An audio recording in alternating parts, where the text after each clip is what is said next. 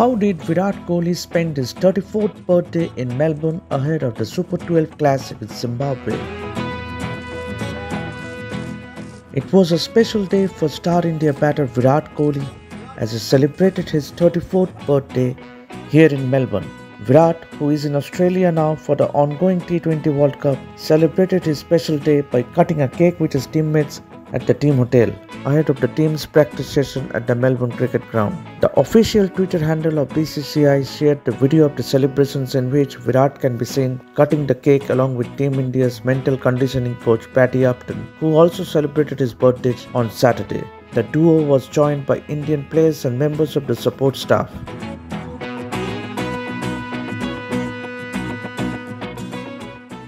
Virat was in a jovial mood during the optional practice session at the MCG.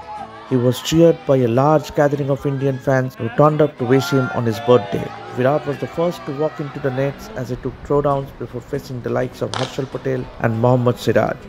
He also faced Yuzvendra Chahal. After finishing his batting at the nets, Virat was seen chatting with Team India head coach Rahul Dravid for a long time. Both were seen discussing about some technical adjustments. Kohli was seen sharing lighter moments with Rishabh Pant as well. The former India captain was seen checking the bat of Hardik Pandya too. Virat gave a pleasant surprise to the travelling Indian media as he agreed to cut a cake in front of them after the practice session. Later he was seen posing for a group photograph as well.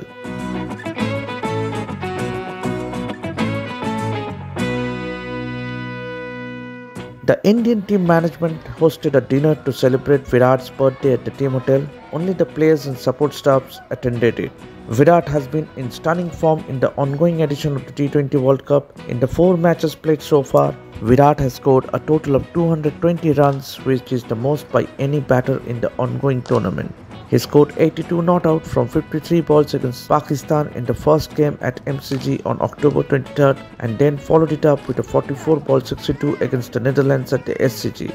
He did fail with the bat against South Africa where he got out on 12 but found his form immediately in the next match against Bangladesh where he made 64 runs from 44 balls. Meanwhile, Rohit Sharma and his boys is scheduled to play Zimbabwe in the final Group 2 match of the Super-12 stage on Sunday at the MCG. If India manages to beat Zimbabwe, they will finish at the top of Group 2 points table and will then face England at Adelaide Oval in the second semi-final on November 10.